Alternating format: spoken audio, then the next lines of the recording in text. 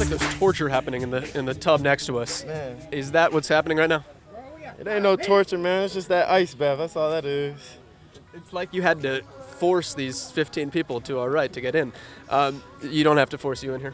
Nah, I mean, I used to my freshman year, but I like the ice bath. Now it's all about recovery. My knees getting old. How big? I feel like we've reached a point in sports where recovery is just as big as the practice itself. Yeah. What do you do to recover on a daily basis? Well, for me, my process kind of changed as I grew up. I used to just go and try to get as much rest as I could, but now, you know, Coach Armour got so much stuff that we could do. It's like the Theraguns, there's massage guns, there's the Normatex, ice baths, and my knees hurt a lot, so I try to get some extra treatment. Just a lot of the little things. I want to talk about your last year. Talk about your knee hurting, but last year your hand hurt.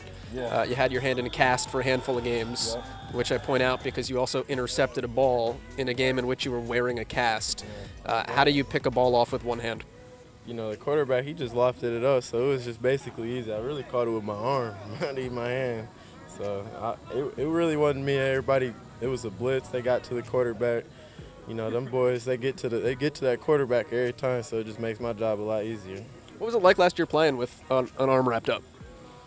You know, I did that my senior year of high school. Well, actually my junior year, I broke the same wrist. So I've been used to playing with a club on before, so it wasn't really that too much of an adjustment.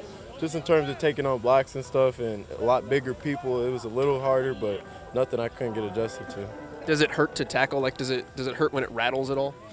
It hurts a lot more taking on the block and using my hands to take on the block than it was tackling. It was really an asset when it came to tackling, honestly. Why's that?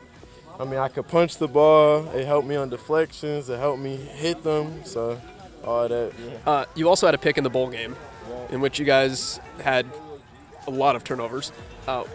What did that do for you, and what's the momentum that builds when you guys just consistently turn the team over like you did at the end of the season last year? Yeah, I mean, it helps with my confidence a lot playing DB. You know, it's all about confidence. So, mentally, I just know I'm prepared to just go in, step in, and take a bigger role on the team.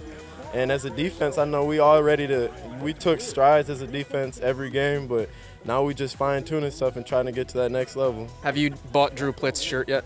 No, I reposted it on my story. I ain't buy it yet, though, but I'm gonna put some money in his pocket, man. I'm trying to look out for QB1.